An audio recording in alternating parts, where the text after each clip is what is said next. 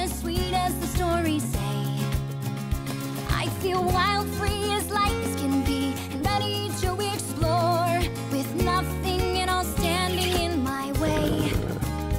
True, there are certain customs I have to follow. Curtsy. Several small obligations I can't avoid. Princess, the time. A few rules too, well, more than a few commitments by the score. Aside from all that, though, I'm overjoyed. This way, Princess. And sure, there are corsets and buckles and bows, plus all those names to recall. Jane? Ethel. Right. Still, I can hardly complain, I suppose. This is happily ever after all. That's enough. I'll take it from here. How you holding up? Busy. But busy's good. I'm glad you think so, Raps, because this welcoming ceremony is just the beginning. Tomorrow's the festival, followed by the royal banquet, and that's all before the actual coronation on Sunday. Oh, come on. Really? Look, Rapunzel, I know this princess thing is new to you, but you gotta at least try to act the part. Trust me, Cassandra, I know how important this is to my dad. As you've requested, Your Majesty, we've doubled security on both the main gates and the south towers. Good. We have guests from all over the world. I want them to know that they are safe. Everything for my little girl's coronation weekend must be absolutely perfect. Hi, Dad.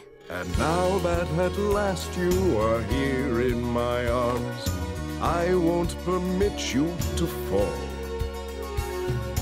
I must protect you from all the world's harms. We'll live happily ever after all. Now, as princess, you are not only representing yourself and the family, but all of Corona.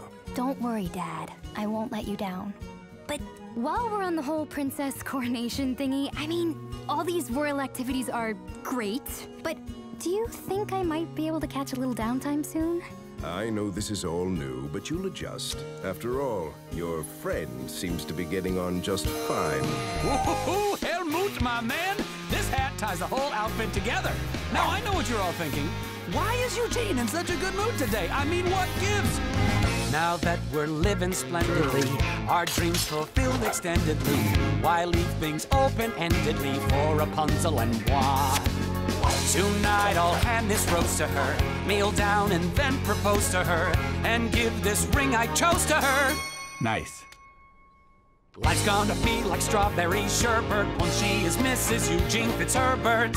Okay, not great, but how about this? Once she is Princess Eugene Fitzherbert. And what better day to propose to a princess than at her coronation?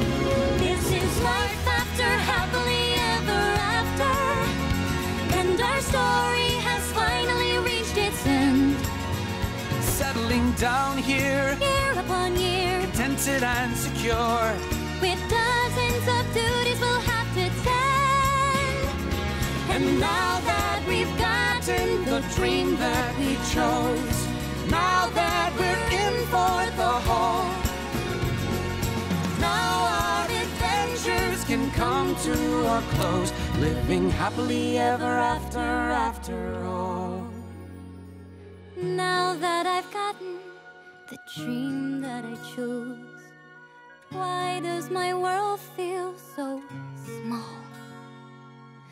If this is it, and it is, I suppose, is this happily ever after all? Okay, no pressure, just introducing myself to the most important people in the world. Representing my mom, dad, and the entire kingdom. We got this.